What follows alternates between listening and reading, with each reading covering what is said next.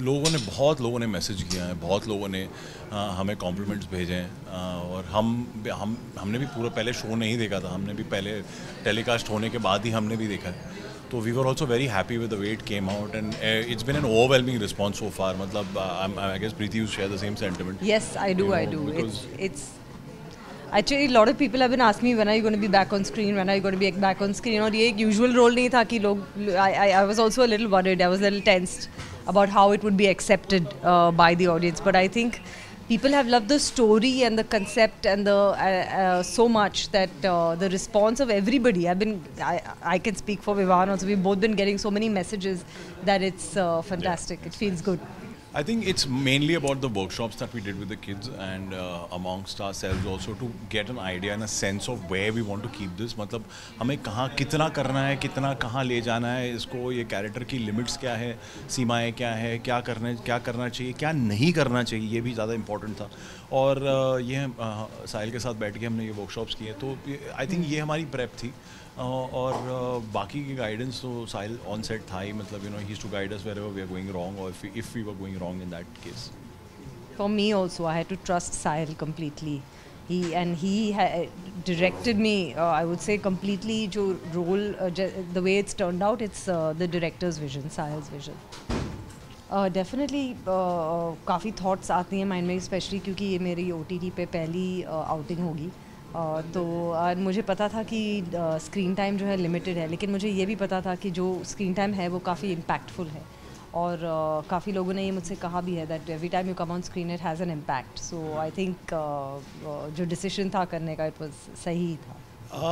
It's मेरे लिए मुश्किल था क्योंकि I am a new father. So for me it was थोड़े विचार नेगेटिव आए भी. But once I met Sahil and once I understood कि उसे प्रेजेंट किस तरह करेंगे ये लोग और किस तरह, क्योंकि बहुत वक्त ऐसे होता है कि स्क्रिप्ट आपको दी जाती है और स्क्रिप्ट पे ऑन पेपर बहुत अच्छा लगता है और जब ट्रांसलेट होता है ऑन स्क्रीन तो बहुत ही कुछ और ही निकल के आता है. तो जब हमें साहिल से मिला तो all my mind was at piece and I said yes to it completely. Of course Mukesh will never send me for something that जो मैं नहीं कर सकता या मुझे नहीं करना होगा या would be bad for me. But I just wanted to know from Sahil where he was at and हमारी wavelength match होना बहुत important था. तो that was the key factor, deciding factor.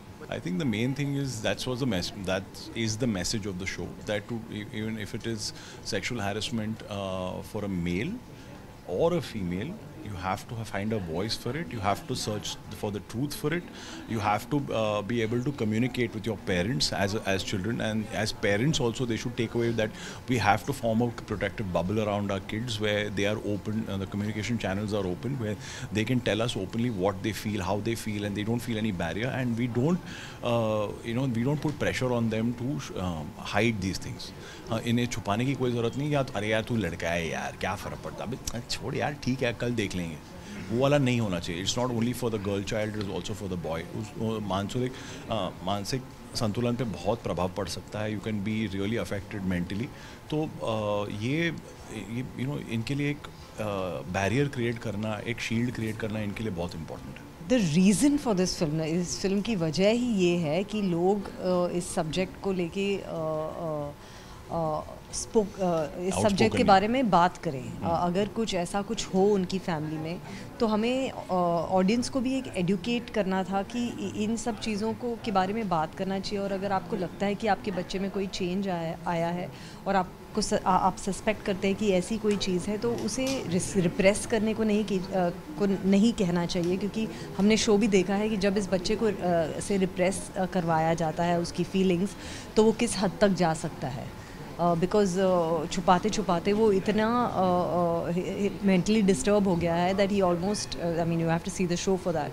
So I would say कि ये show का reason ही ये है. सो I think it's very important that we make shows about topics that in our society are not spoken about. I think mainly क्या होता है, first of all अगर बात सुसाइड तक पहुंच गई है फिर तो मतलब उनका कोई सपोर्ट सिस्टम नहीं है या सपोर्ट सिस्टम फेल हो चुका है, विच इज़ वेरी सैड. और unfortunately these cases do exist and इसलिए एक ओपन कम्युनिकेशन रखना बहुत इम्पॉर्टेंट है, specially with children of today, and specially जो हम ये जिस तरह की दुनिया बन रही है, जिस तरह का माहौल बना हुआ है और इतनी नेगेटिव चीज़ें हो रही हैं, वो ओपन कम्युनिकेशन और अपना वो ट्रस्ट बनाना अपने बच्चों के साथ बहुत इम्पॉर्टेंट है। उनको सेफ़ फील कराना बहुत इम्पॉर्टेंट। अगर ऐसा हादसा होता है तो उनके मेंटल कंडीशन को हैंडल करना, उनको ट्रीटमेंट देना, because mental treatment also, psychiatric treatment is also a form of healing. It is वो हीलिंग करना बहुत इम्पॉर्टेंट है, उनको रिकवरी करना बहुत इम्पॉर्टेंट है, और उन्हें दिखाना कि दे somebody is with them, they should not never feel alone, and all these things, and those are the things that are the key factors where you can save somebody from going into depression and making the wrong move like suicide. I think OTT was designed for people to showcase their talent where on a larger scale, मतलब एक उन्हें duration भी मिल जाता है, because एक time limit नहीं होता, film में टाइम लिमिट होता है, आपके सीन्स कट हो जाते हैं, तो एक ड्यूरेशन भी मिलता है, एक स्पेस भी मिलती है. Of course it's now even the biggies, even the A-listers are realizing the importance of OTT and slowly coming to OTT, which is not great for us, but it's great for the industry. But that's the power of OTT, and I think in lockdown में सबसे ज़्यादा प्रभाव पड़ा है. OTT grew by leaps and bounds, and तभी सबको पता लगा कि वैल्यू क्या है, थोड़ा वैल्यू क्या है OTT की. That is I think the main thing that that we learned from that problem that happened, like from COVID, is that OTT grew. It taught us that we can get big content at home. It taught us that we can now pause and watch our content. Of course, it's very bad for the film industry. But the film industry has to change, has to adapt, and that has forced a huge change in the film industry, which will obviously make it grow further and stronger. But that change is yet to come. We'll see it soon. For me, yes, it's a very, very exciting time for as actors, because there are roles written for actors and for of all ages, and it's an exciting time for directors as well, for technicians as well, because OTT gives you a platform to try out new and different things which maybe on the large screen you may not have been able to do. But I don't agree on this point with Vivan that the films will suffer, because I think our audience and our country as a whole loves movies, and that whole magic of going to the theatre will always be there.